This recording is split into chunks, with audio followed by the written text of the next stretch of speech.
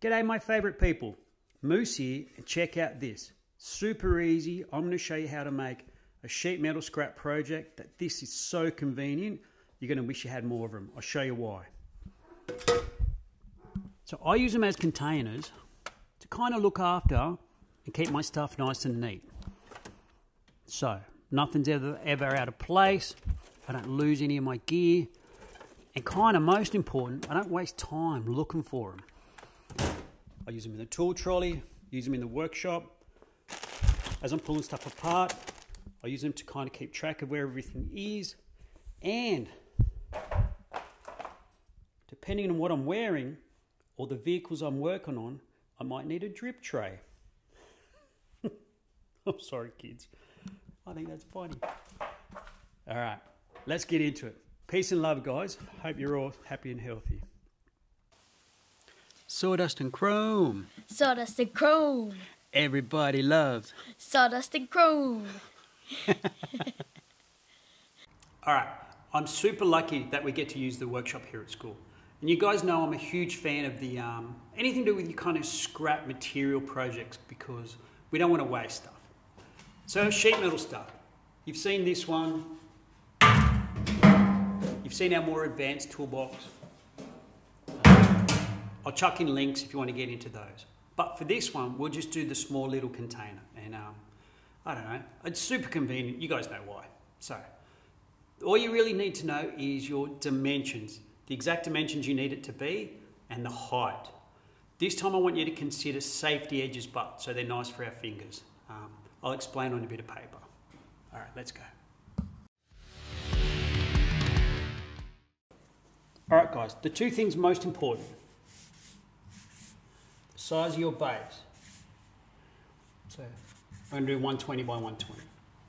Then you need to consider the size of the sides. So depending on where it's going to go, this is super important.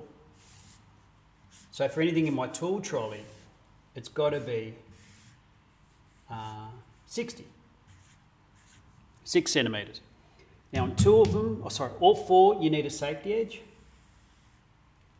The safety edge should be about 5 mil, half a centimetre.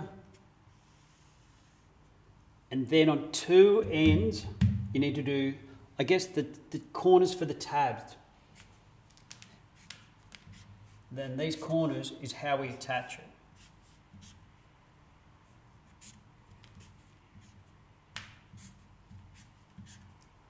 And the tabs can be, I don't know, 15 mil, 10 mil, it doesn't matter, as long as there's enough to get a rivet through. And all the angles we do are on the 45. So that's the base, sides, safety edges, and the tabs to attach in the corner. I'll draw it nice and neat on on our sheet metal. Hot tip with the sheet metal. Make sure the thickness wise, I like the 0.7 millimetre. It seems to be a nice combo of still nice and strong, but it's not too hard on the tools to bend it and to cut it. All right, you guys can rock out and I'm going to mark out.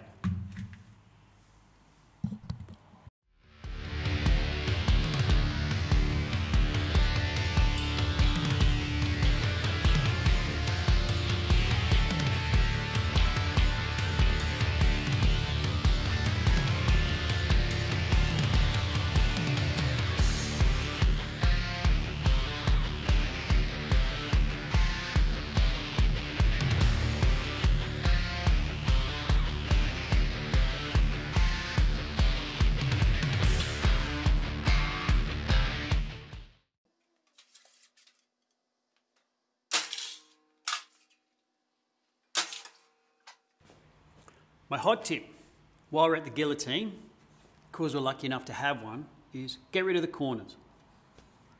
Guillotine as much as you can.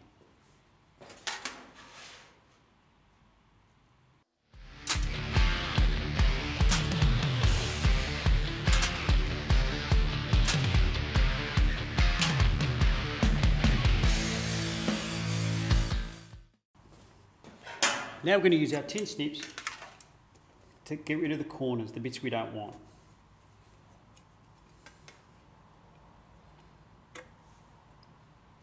hot tip with the tin snips is make sure the tip of it finishes exactly where you want it to. And make sure you start nice and straight. Once you start cutting, it's hard to correct. With all our sheet metal projects, you want to make sure you got real nice sharp edges, clean edges. And please make sure you got nice corners in particular. When it comes together, the smooth corners make a big deal.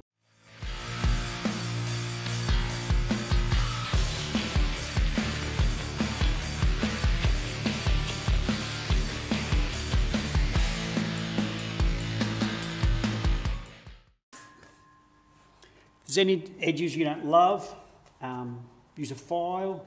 If there's any corners you don't love, again, use a really tiny needle files, or we're going to tap it down with the hammer.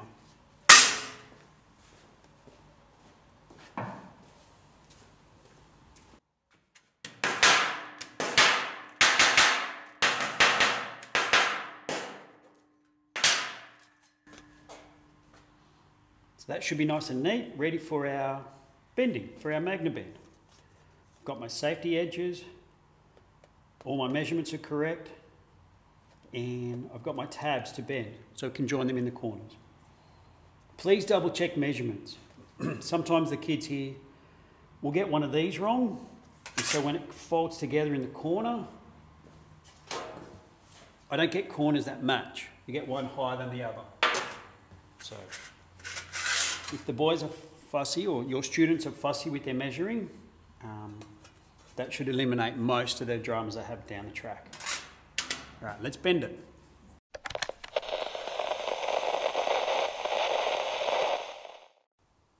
Is it just me, or is it lobsters? They're not very generous. Is that because they're shellfish? Where do sheep go for holidays? The Bahamas.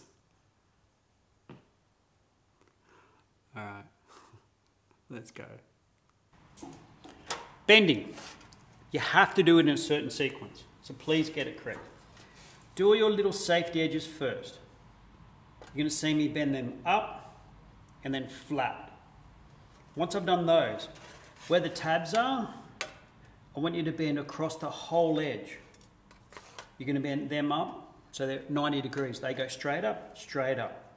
Then you're going to see me tweak these tabs a tiny bit, so when I bend this side up, that the tabs have to be on the inside of your box. So outside,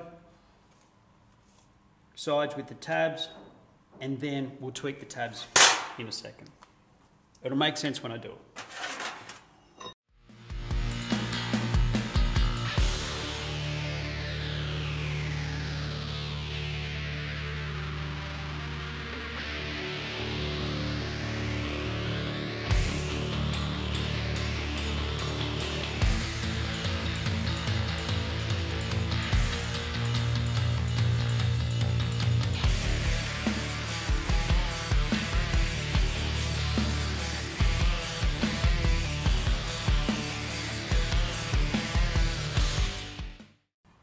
All right, now we're at the great bit. We're about to finish this off.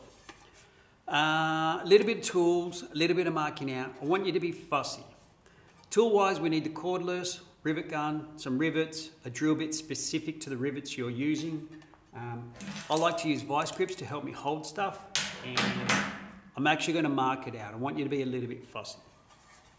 I want you to mark it out something similar to that. All I've done is I'll hold the corner where I want it to go. I'll do it on here.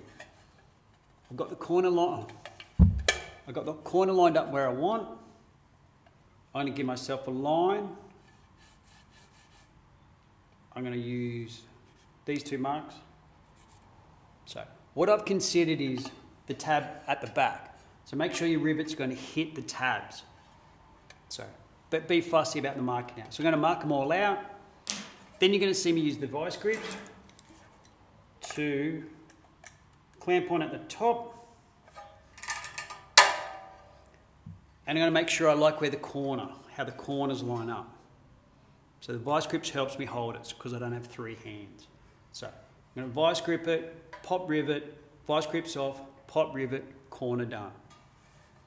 Mark out so it looks neat, and you guys can rock out. All right, let's finish this off.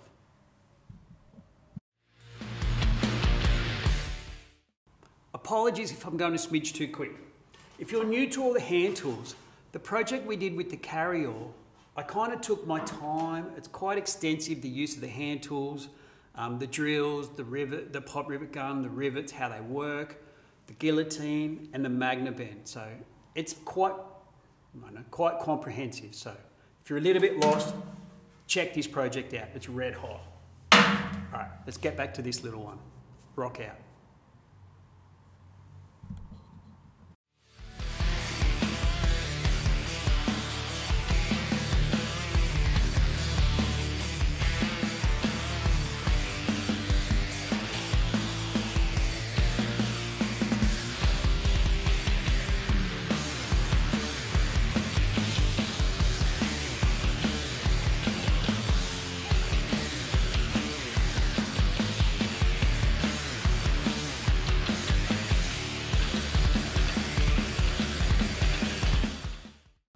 If you're still with me, thank you so much. Please hit the subscribe button.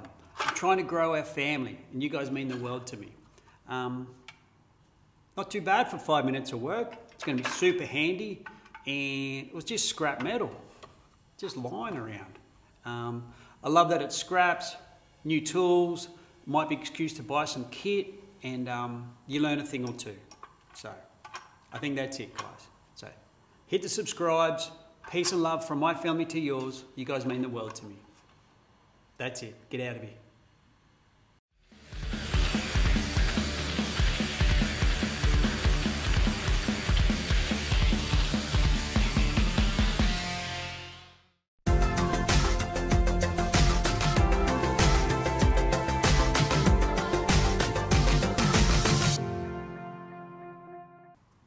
Apologies, I might have... oh, sorry.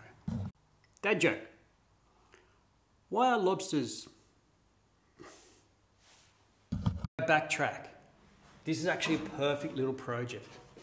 It teaches all the things about the sheet metal, the guillotines, using the magna bends, and all the hand tools. It's sorry, I'm saying my own stuff is good, but it's all right. All right, back to it. I think that's it, guys.